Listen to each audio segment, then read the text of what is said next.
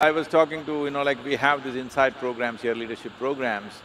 All the CEOs, over 200 CEOs every year, they come here from across the country and some parts of the world also.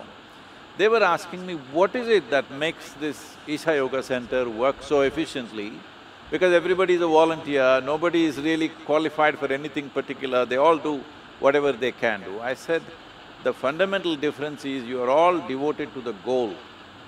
Here we are devoted to the process. Every simple thing that we are doing it the way it should happen. Out of that, how far we go, what happens, happens naturally.